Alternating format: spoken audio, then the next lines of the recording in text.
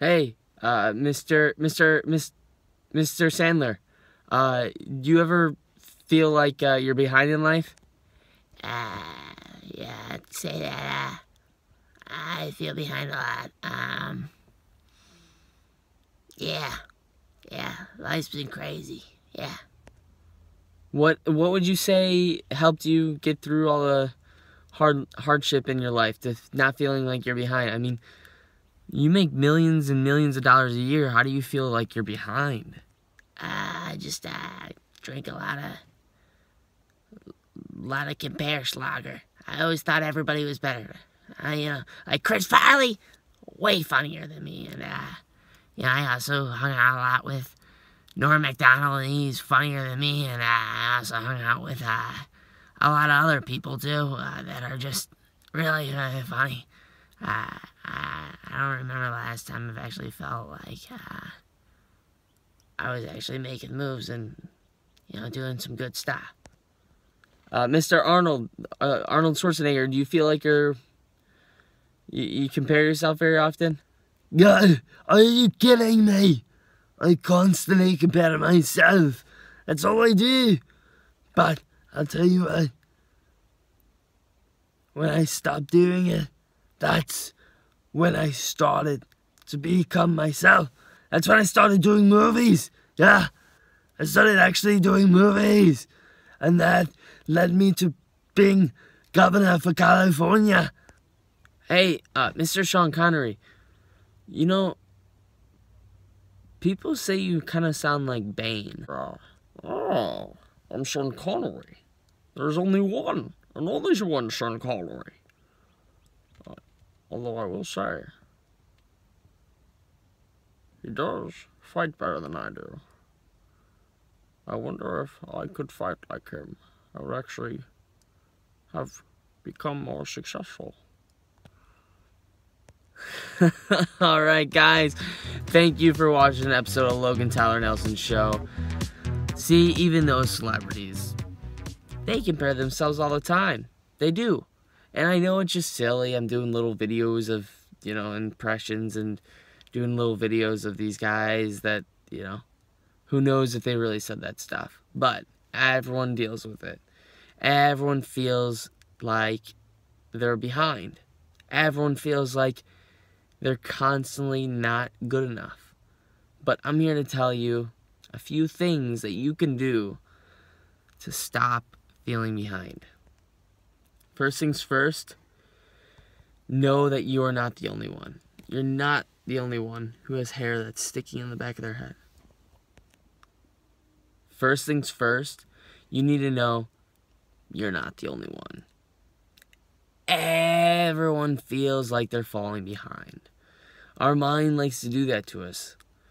Our imagination can be really good for us. Like, if it comes to actually doing a job that's creative.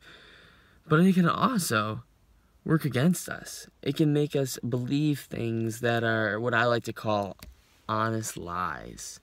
Honest lies. It's this disbelief that's inside your head that feels so real, because when feelings happen, they make you believe that it's real. It's like when you see Leonardo DiCaprio on Hollywood News that day, and he just signed for doing $34.4 million for doing the next Titanic, and then you watch Titanic about 4 months later, you suspend your disbelief that he's not that character, Jack, dying of hypothermia, saying goodbye to Rose. Even though, inside your head, you saw Leonardo DiCaprio sign up for doing that movie for $32.4 million. You still suspend the disbelief. This does relate to comparison, because it makes you believe that you're not doing as well as those other people. It makes you believe that those people that you're comparing yourself also don't feel behind. It makes you believe that those people that you look up to also have some really bad problems too. So it's this terrible thing that we all go through, that we always, always, always compare ourselves. Even no matter if the people we're comparing ourselves to are so depressed and down when they go home and when they're alone, because character, really, what is character? The definition is, character is what you do when you're alone. And those people when they're alone, I mean, it's like the sad story of Robin Williams. Gotta pay homage to Robin Williams. He looked so happy. He laughed more than anybody. He made jokes that could change the entire room. I mean, he did these awesome impressions. He was so fast. He was on a TV show where only he could improvise, no one else could. And when he died, unfortunately, everyone thought that he had depression, but they weren't sure what to do, so it was never spoken about.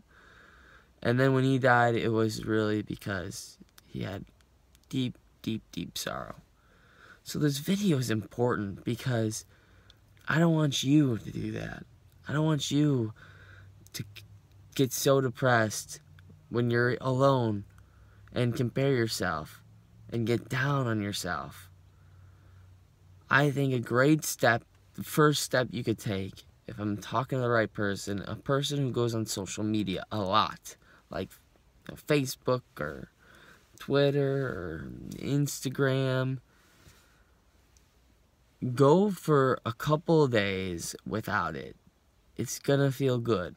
It's kind of like when you drink a lot of booze and you just keep drinking it and drinking it and drinking it, and then all of a sudden you have your hangover and you're like, oh, I don't want to do that again. I don't want to do that again.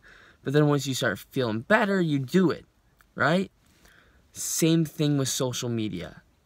Don't go back on just because you feel better after not being on it. Stay away from social media for a little bit, and you're going to feel way better.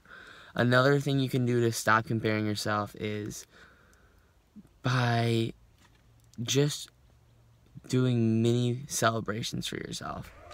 Going, I am right here, right now, and I chose these cards, and I'm dealing with the cards that I'm dealt. Rather than going, God, if only. It's called the if only cocktail for putting yourself in Loserville. The if only cocktail. Don't drink it. Just don't drink it. Just don't drink it. Don't do it. If Arnold was here, he'd be like, No! Put down! Do not drink the cat! Don't drink it! No!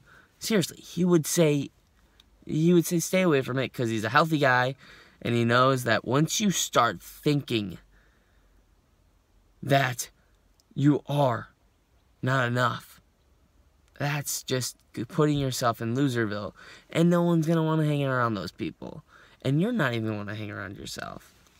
And the last and final thing that I would do to get rid of comparing yourself is remind yourself of why you're truly